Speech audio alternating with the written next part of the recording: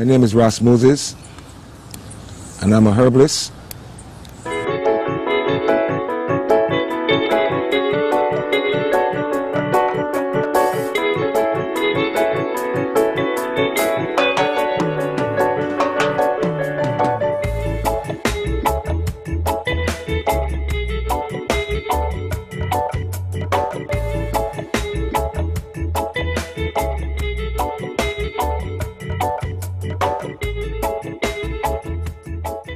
And what it does is to take extracts from plants and add different portions of plants for medicinal properties for people that got different ailments.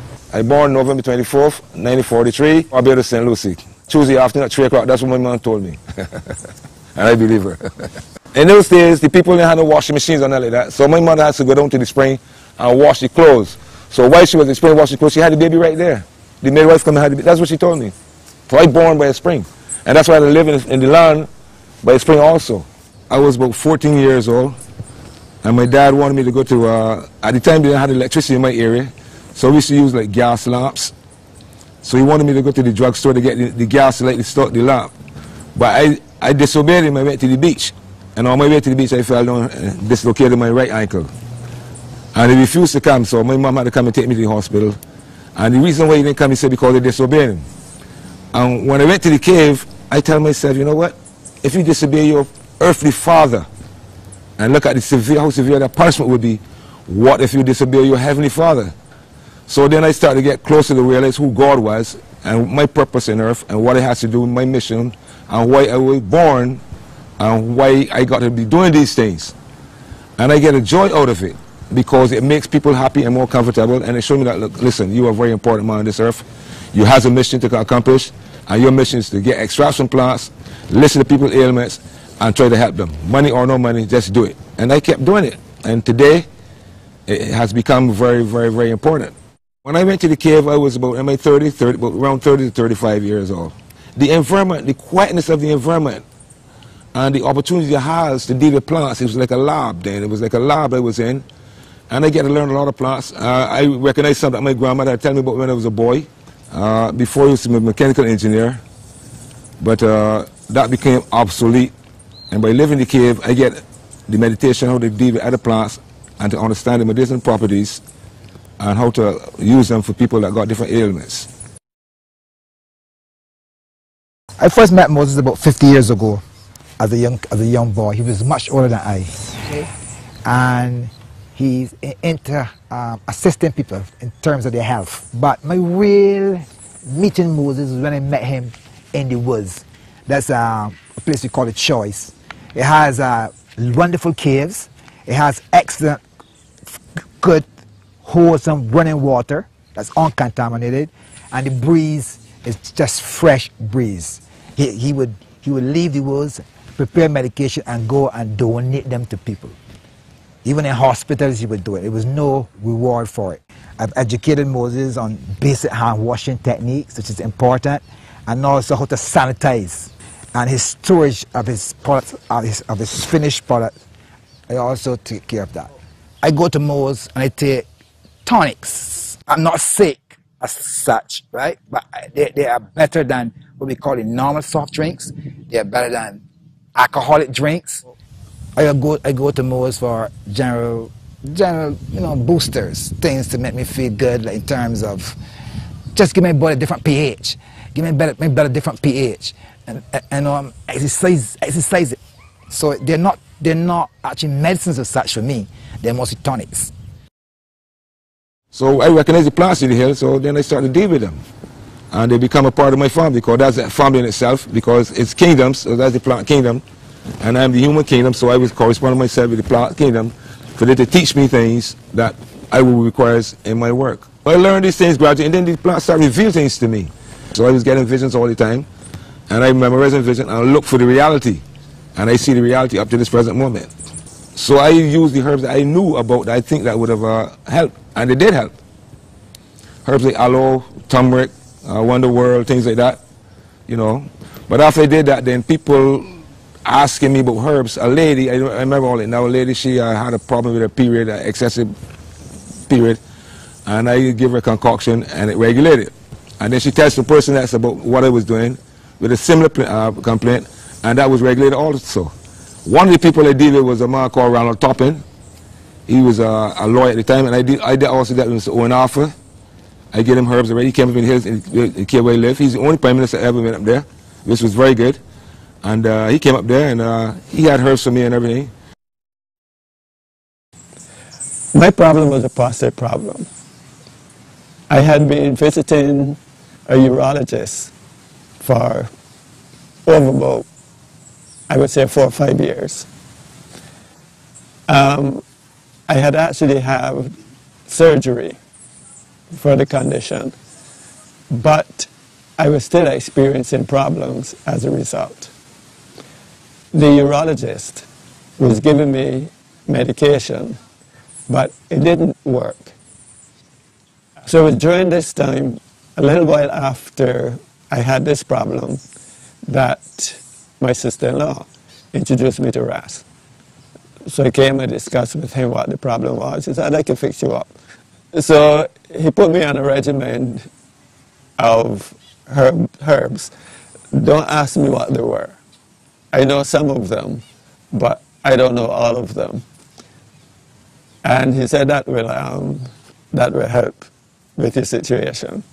So this is when I went to Ras, and Ras gave me his herbal potion. And what Ras was giving me served in helping me to have the kind of health that I now have. My line of life is a positive example. And the example is universal. And a lot of people becoming conscious of health in these times. A lot of people becoming to realize that their life has value. And if you don't put your life into use the good values that life gives, it's a waste of time being here. I used to go in the pasture where all the cows and things be grazing, and I would sit down, close my eyes, and I would grab my handful of herbs. I would go to the spring, I would wash them, and just eat all of them. Just like that. I don't know the names of them. But then what I would check to see how they make me feel. And then I would go and I would individualize them and see which one I could recognize, and then I would use it on daily portions. Some of them make me feel like we're energetic. Some of them make me feel like we're relaxed. Some of them make me feel like sharpen appetite. Different ways they have me feeling. So I would individualize. If this one make me feel like appetite, then I know a person that has a very small appetite, then I can give them that to sort of boost the appetite. And this one will tell me, oh, if a person got a cold, then I can give them that one that would assist in the cold, which is something to build an immune system. If this one, I would say, okay, this one is like, okay, this one is like, we carry swellings. So then I would do an extract from that and use it as an oil for swellings. I've dealt with numbers of people with prostate cancer, not prostate cancer, prostate enlargement. Some of the guys was like, when they passed water, they was getting like blood, and they got that stopped. Some of them was passing water frequently. I got that balance. Some of them didn't want to pass water much, a blockage. So diuretics and turmeric in that area is very good. First thing they did, take them off alcohol and cigarettes, men. Alcohol and cigarettes. And sort of a diet where is alkaline diet, and a food that is more like a diuretic, like cucumbers and things like that. And yeah, and I have also a medicine that is engineered by herbs like gully root. This plant right here is something called the Damiana, the Wonder World, Circe bush, the extracts from the noni, and the botanical name for the noni is Miranda citrifolia. I get the fruit from an area where there's no chemical spread or none of that, and I wash them, and I got glass containers. And what I do is I put them in the glass containers, seal it properly, and put them in the sun. What the sun does is to penetrate through the glass and create a heat within there, and to give off the juices. Then I strain it carefully and bottle it. So there's no additives, no water, nothing is added to it. And that is the tonic from the noni, which is, I call it a fruit supplement. And that also could assist in diabetes.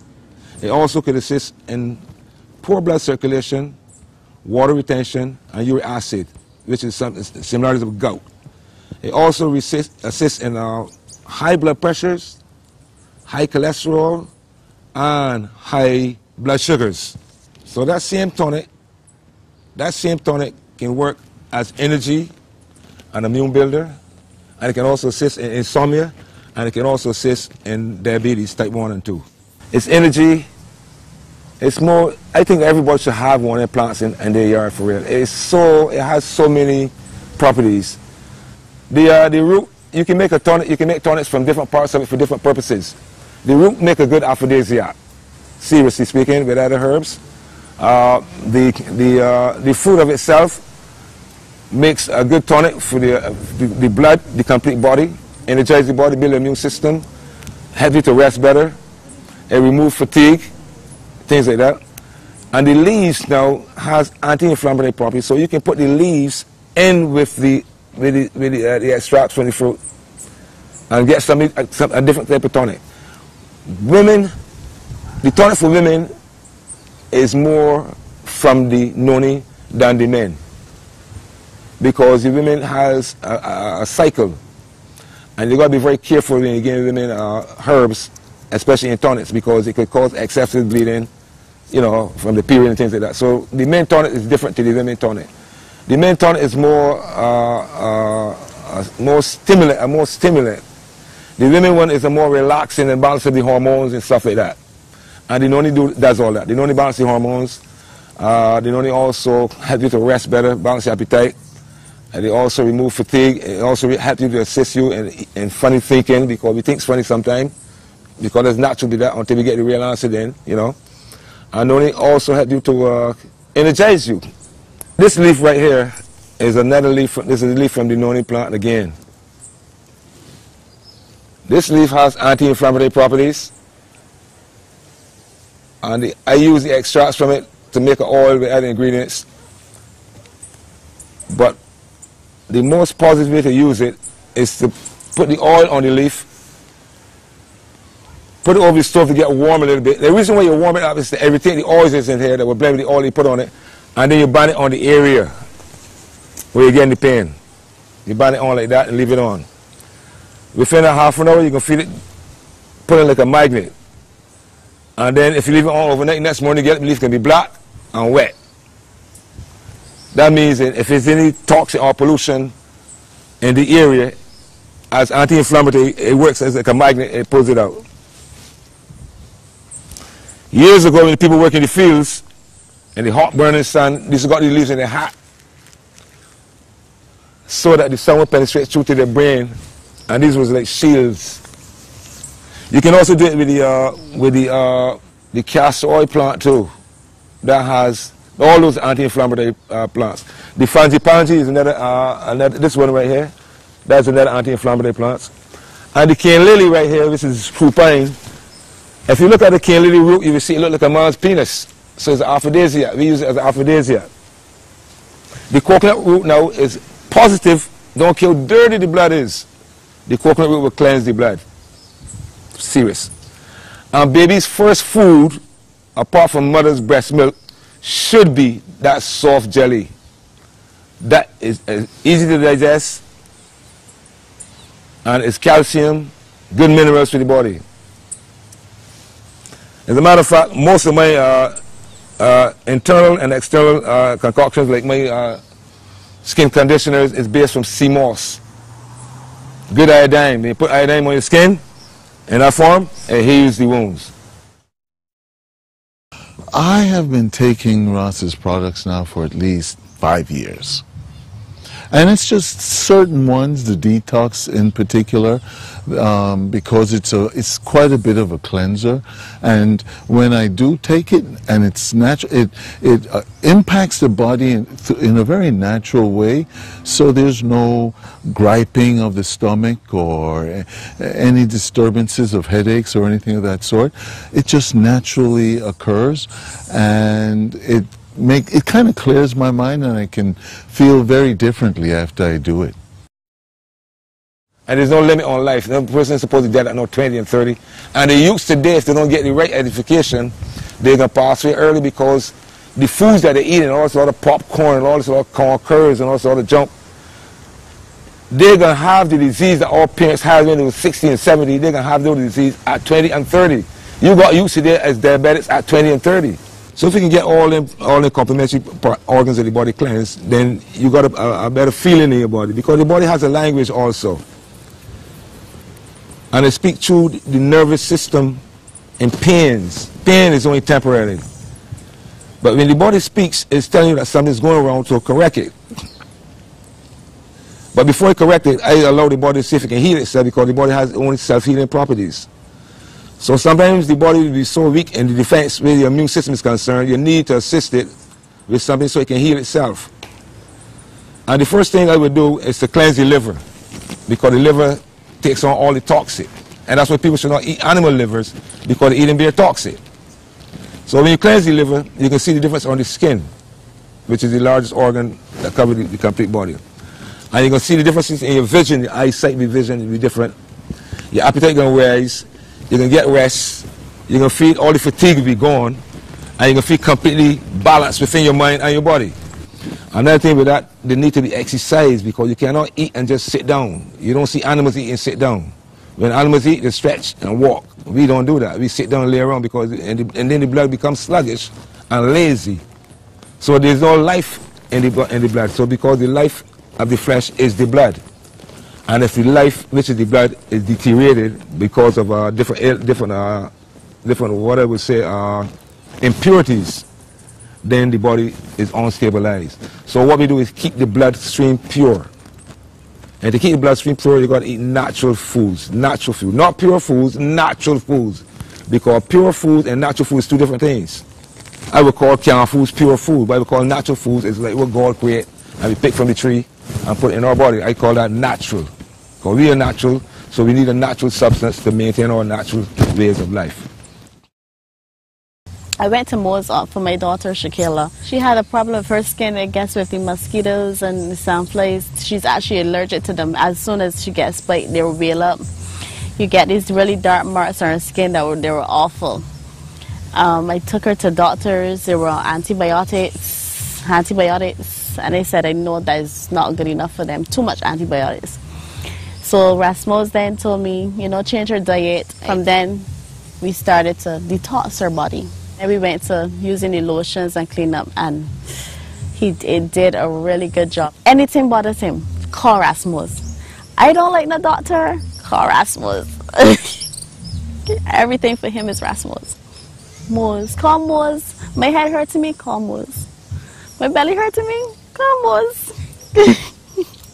Everything is call Moses. And whatever he gives him, he has no problem taking it. Like they got people, I had dealt with people that has sores, they call them life sores that they have them over years and never heal. And the body started deteriorating, and the hospital want to amputate them. And I said, no, we ain't doing that. I changed the diet, changed up the diet, made them change the diet completely, get a lot of the acid out of the body. And what I do is I mix the bamboo tree, I take the bamboo leaves and I roast them. The green one, roast them into a powder with nutmeg and turmeric. I make it into a fine powder. I also roast them with the martini berries when they're dry. I roast them into a fine powder. When I sprinkle it on the ailment, it forms like something called peroxide that we used to use in back times. And it sort of like lift the rotten flesh out, and then leave a red, like a, and that red is showing me that the blood has come to the surface, which is the life. And that redness is showing me that healing process is on the way. I make other ones too for like in the form of oils. People that got dislocated joints and sprains and rheumatism, things like that, arthritis, things like that. I also make some. I also make something from the ethanol, which is extracts from plants. And that is something you spray on that will remove pain within 10 minutes time. What it does, if the blood is stagnant there, it causes the blood to become thin and it flows through the vein. And you see the vein rise right up and the swelling goes right down and the pain is being submerged. I also got an oil too, which is the extracts from the noni leaves, because the noni leaves has anti-inflammatory properties. I make that oil with the noni leaves and different sages, cayenne pepper, aloe, and things like that. And that oil will assist in swellings and joint pains and even skin problems.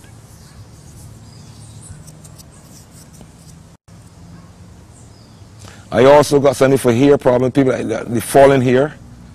And falling hair comes from poor blood circulation, because the body is connected to everything. If your hair is falling from the back, it's showing you that one of your complementary organs is in trouble. It may be your lungs, your liver, or something. If it's falling from the side, it's showing that one organ the connection is not linked properly. So it's not getting the full flow of life to it. So that place becomes like dominant dead. So what it does, I give some person something to cleanse the complete body, cleanse out the body, cleanse the waste out, blood, purify the blood, and oil, special oil to massage your hair with. Coconut oil is very good, and castor oil. I also do the extracts from the castor oil seeds to get the natural castor oil, because castor oil is a very serious oil. It's the only oil that penetrates deep into your skin. Coconut oil goes on the surface, but castor oil goes right in, right to the bone. Serious, for real. I mean the black castor oil. And we got a lot of castor oil plants here in Barbados that they cut them down and then do nothing about them, and we can make our own castor oil in Barbados, right? Another thing too, the gooseberries. People have got different types of cancer, and the cancer now is running to the lymph nodes. The gooseberries is the one that remove and clear the lymph nodes, for real. Everything is here. Everything is, but we got to know how to deal with it. Asthma, some kids born with it hereditary, some kids inherit it from their parents. And that is the most difficult one to deal with, rather than if you get it differently. But that's that again.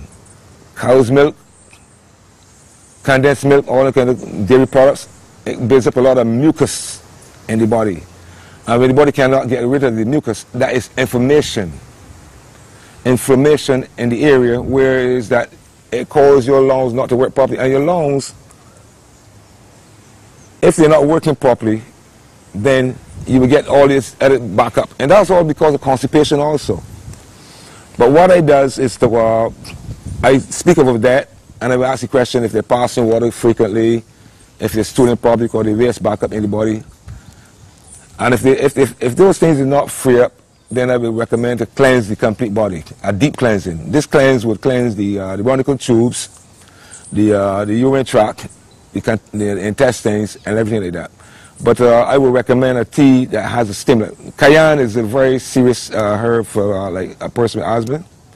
And we got something that's called the trumpet bush, which has been probably called propaganda.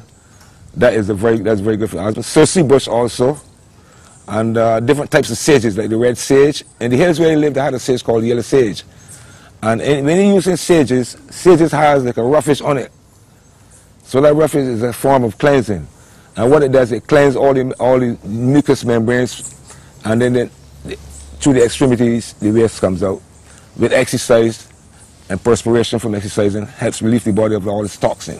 It's only built up toxin in the body. And another thing I would recommend for that is the extracts from the calabash leaves and the fruit, the extracts from the calabash fruit.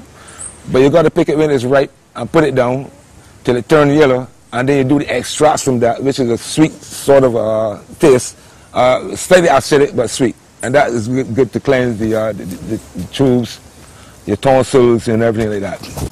The grapes, the sea grapes you got here, if your kids use that as a medicine, they would never have asthma. Never. Never. Serious.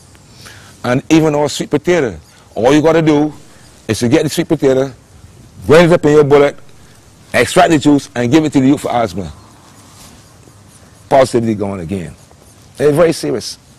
But the biggest problem is to remove the toxic from the waste, that has the extremities, the eliminating organs clear. You're supposed to be able to pass water free. And if you use a lot of sugars and different crystals, it causes crystals in the urinary tract, and they become like stones. Something when a man go to pee, because of the shape of the crystal, it brings blood from the inside of the penis. And you can think that's something wrong, but it's just that the shape of the crystal tear the membranes and cause blood. So what we give them is something called marjoram and thyme. And thyme and marjoram demolish the stone into a powder, and when you pass it out, it looks like you're peeing out milk, but it's just the stone that has been demolished. I first came across him here at Holders, and it was became more of a better connection when my niece, who is a cancer victim who recovered, she used a lot of alternative medicines as part of her cure.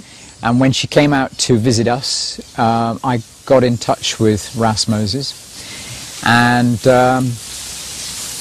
it went on from there. She did a series of programs on her website, which meant having interviews with him, and I learned a lot about the alternative sources of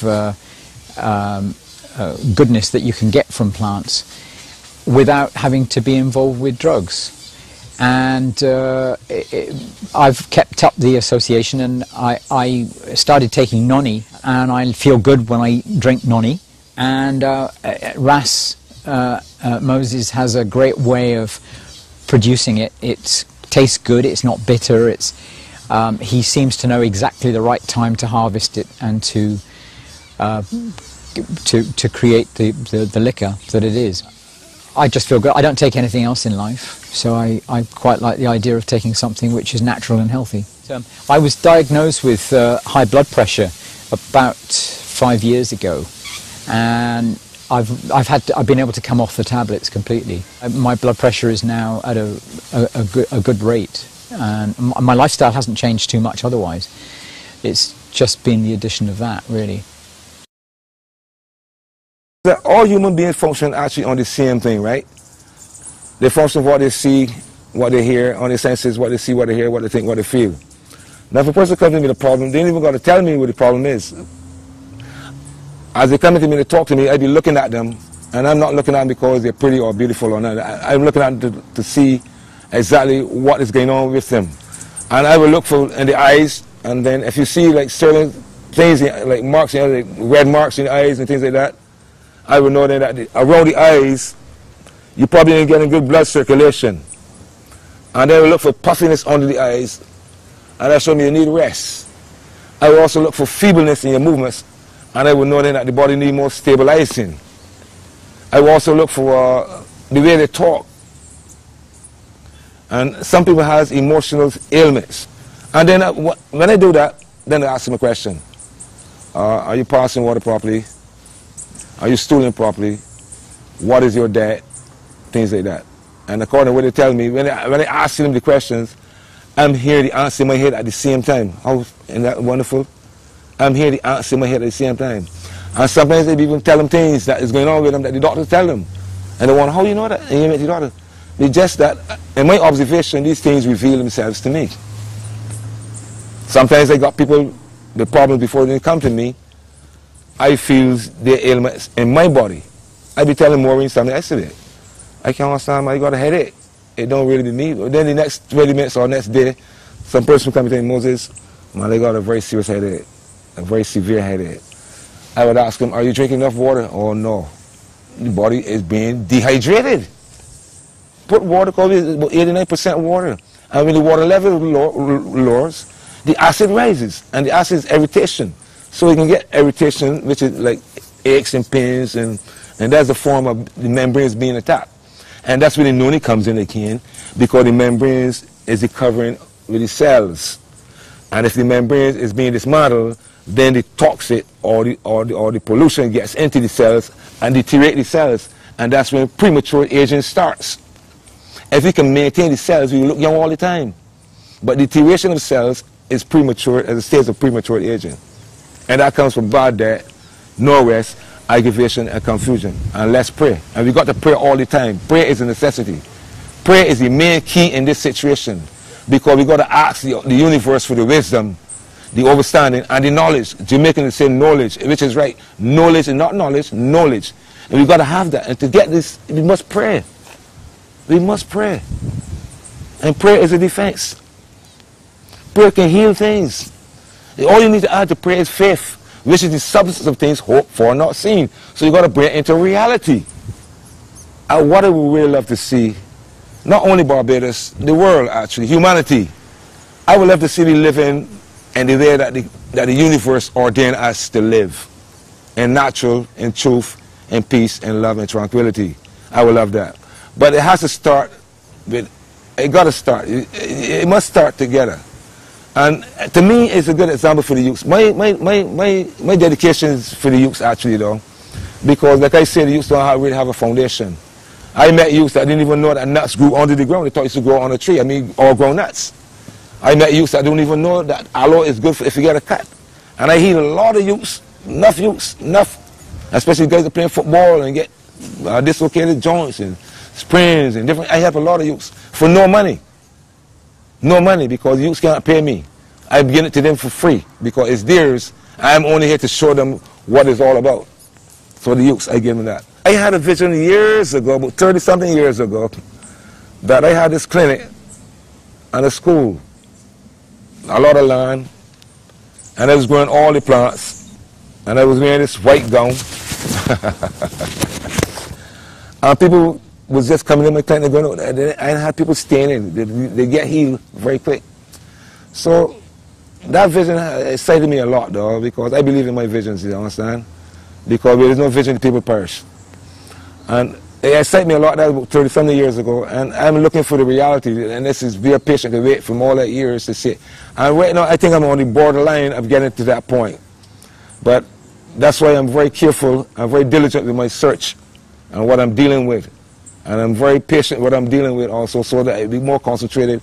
So the legacy I will leave will be a positive and easy legacy for the youth to understand. It will not be complicated, and they will love it because it's so simple. Barbados can need these things. We're living in the present, but we're not looking for the future, for the younger kids. The kids have no future, and we need a foundation, a medicinal foundation for the kids, not only to heal them, but to teach them all the plants around them. So life to me is a school, and I want to be the school of naturalness. And again, the question is, why were you born? That's a very serious question. You was born to admire, to listen to the universe and do what the universe wants us to do, to maintain the universe so the universe can maintain us.